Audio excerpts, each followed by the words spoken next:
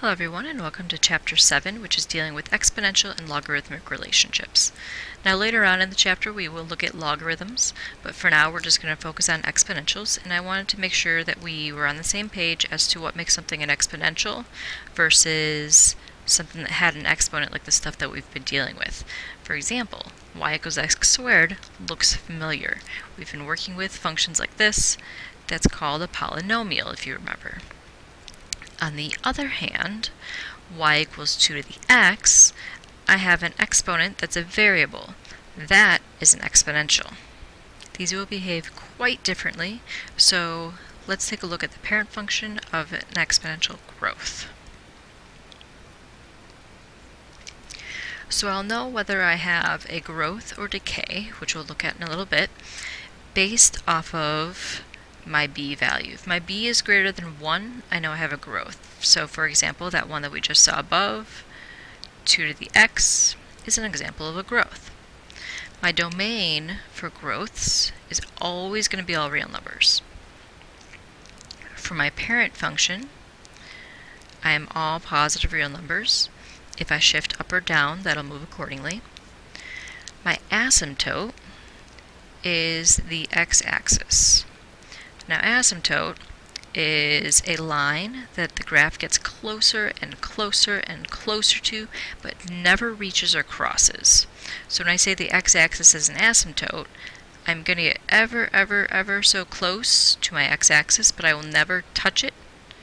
I will never have a y value of 0, and I will never cross it. So in this case, I would never have a negative y value. And my y-intercept is 0, 1. All of these exponentials will have some sort of y-intercept, just a matter of where. If I haven't shifted left, right, or up or down, it's going to be at 0, 1, because anything to the 0 power is 1. So I have starred these points. Typically, when we are graphing these, unless you want to make a table every time, you can graph your initial point, plug in one point to the left and one point to the right, and then you'll have a pretty good idea of how your graph looks like.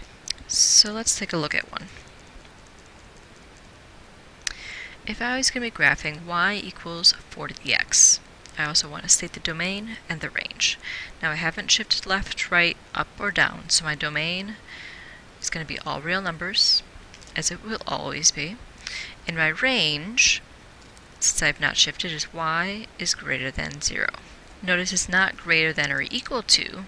Since that x-axis is an asymptote, I will never have an actual y value of 0. So one option is to make yourself a table. We can plug in -2, so I have 4 to the -2nd. Remember that negative exponent brings our answer down to the bottom. So I have 1/16, 4 to the -1st, 1/4, anything to 0 is 1, 4 to the 1st, and 4 squared. So I can plot these points, or I can use the idea of the intercept and the one point to the left and one point to the right. I see that this 4 is a number that's bigger than 1, so I should look like a growth, so growing from left to right. My intercept, 0, 1. If I plug in one point to the left, I have 1/4. And you're just going to be approximating because you're going to be getting really close to that x-axis. And then one point to the right, 4 to the 1st, is 4. 1, 2, 3, 4. My x-axis serves as my asymptote, so I'll never reach it or cross it. And that gives me a nice sketch of my graph. You're more than welcome to plot more than 3 points, but 3 points usually suffices to get a nice idea of how it's growing.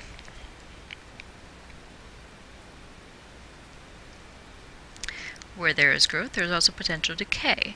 So if our b value is between 0 and 1, such as 1/2, I know that instead of growing from left to right, it's going to be falling. It's going to be decaying from left to right, as you see in our model here.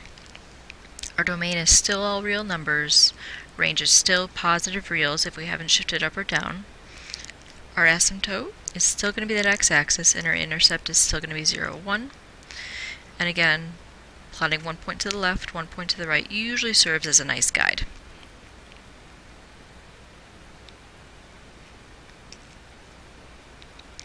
So as our parent functions always tend to do, we can move. But the good news is everything behaves just as you would normally. The only thing is our parent function looks a little bit different, so we kind of have to slightly shift our thinking. H still controls the horizontal shift, being the opposite of what it looks. I like to think of all these shifts in terms of my intercept point. So for example, if my exponent up here is x plus 3, I know I've shifted that intercept point to the left 3. K still controls the vertical shift, normal. So if it says plus 2, it is moving up 2. This will also move our asymptote.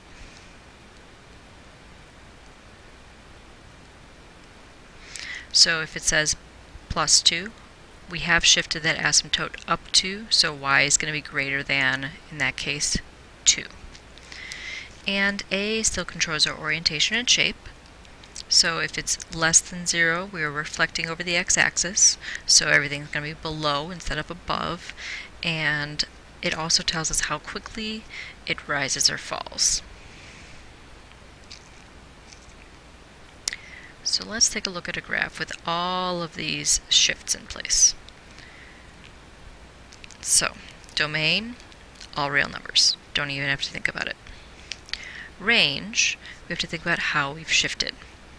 I know it's going to be a y, and then it's going to have something to do with that 2. Because that a value is -4, that tells me I have reflected over the x-axis.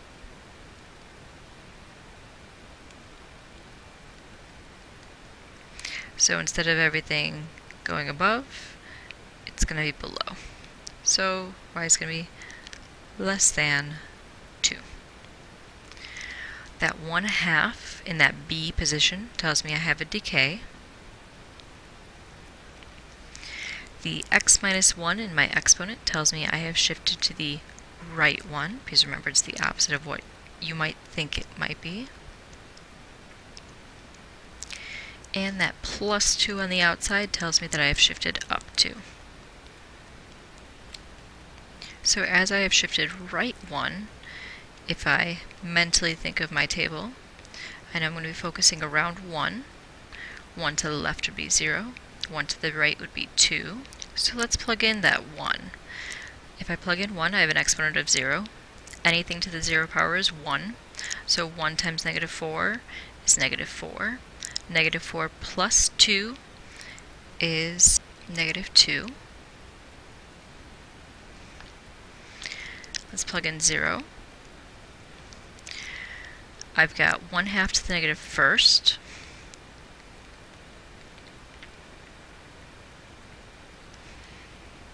Remember that, so it's going to be taken to the first power, and the numerator denominator will flip. So I've got 2. 2 times -4 is -8.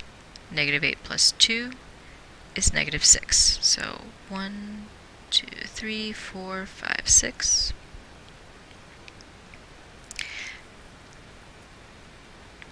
When I plug in 2, I've got 1/2 to the first. 1/2 times -4 is -2. -2 plus 2 is 0. Draw in your asymptote. Asymptote of 2 on the y-axis.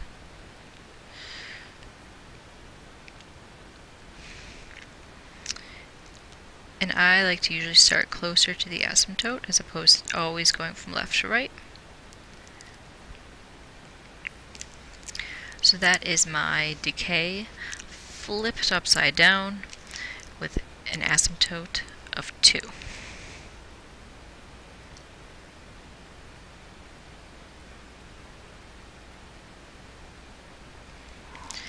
Now with word problems, it's going to be a little bit different.